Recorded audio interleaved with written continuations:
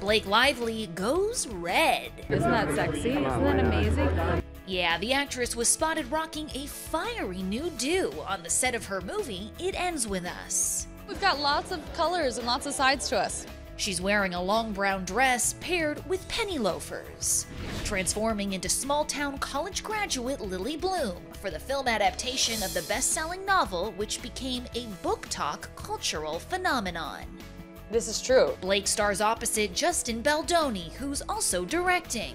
And this first look at the actress in character has fans hyped for the movie's release. Oh, that's nice to say.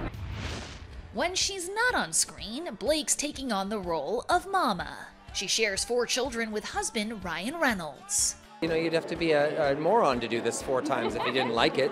who told ET last year just how much he's loving fatherhood. I just love being home with my family and, you know, taking the kids to school. I have so many other aspects of my life that keep me busy. And it seems like you've been busy with the friendship bracelets too. Oh huh? yeah, my daughters love So to make cute. daddy bracelets. Yeah, they're So- probably tracking devices actually. Now that I think about Truth be told. knowing them. Blake's also taking some time to focus on mom duties. My family is my priority, and I'm fortunate to have a job where I can take my family with me and I can tailor that.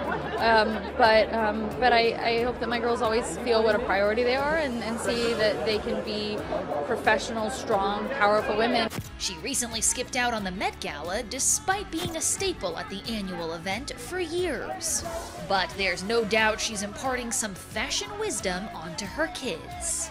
Do you now that you're a mom, do you take like looks and keep them and maybe want to pass them on? Oh, now I've done it always. Like since I've been 16, I'm like, my child will love this piece from Forever 21 one day that's just like falling apart. They're never gonna want it. But it's you know, that's why I'm happy to have had a girl, because I have a lot of things I've been hoarding with the excuse to pass it down to her.